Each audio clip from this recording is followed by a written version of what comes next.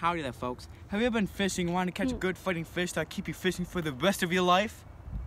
Whoa, boys! We got a big shark! Search no further than a bullhead catfish. I'll show you all the equipment you'll need, all the baits to hook those godlike creatures, all the best places and times to catch us a bullhead. Just so you don't get stabbed by those fins, I'll show you the best way to hold and handle a bullhead. Head down to the lake. I know they're out there. Vamonos! You need the right equipment to catch these marvelous fish.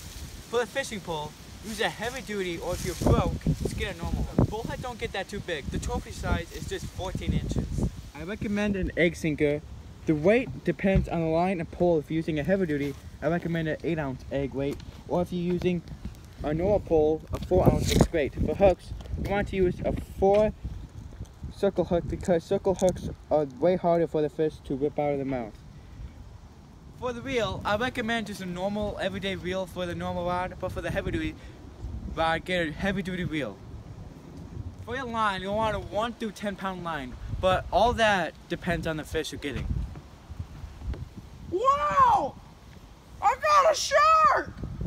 Ma, get the camera! I caught a shark! Wow! Now that you have your equipment, you cast your line and aren't getting any bites. Reel in realizing you have bait. For baits, you'll want to use a variety of things. Just to name a few: worms, boilies, hot dogs, chicken liver, and bait fish. For worms, the most abundant bait there are is for better results. Get Canadian night crawlers, which are 3 times the regular worm size. Boilies are the most used bait in carp fishing industry, but carp fishermen have stated that catfish love these things more than the carp do, especially the pomegranate flavor. Hot dogs are extremely good bait. All you have to do is just slide them on a treble hook and cast them out for best results.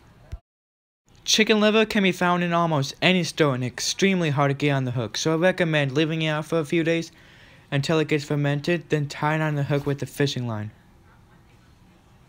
Wait, what the heck? Bait fish is also a really good bait to use. Just hook the fish behind the fin and cast out with the bobber. Check with the state laws and regulations because some of the baits not mentioned on this list are illegal. You're wandering for hours trying to find the best spot to catch, but you have no luck. A lot of cover, like near trees, rocks, reeds, and under docks. If you're fishing in a river, cast where the sides bend, or if there's an island in the middle of the river, cast off the bank of the island. If you're fishing during the day, look for muddy, filthy waters. But if you're more of a night owl, you can just go fishing any time of the night, because that's when catfish are more active. If you're fishing during the night, cast near the shore because that's where you'll get more bites. But if you're fishing during the day, cast at the deepest part of the lake. Catch the majestic creature, but realize there's bones sticking out of it. The majestic creature wriggles and it gets cut.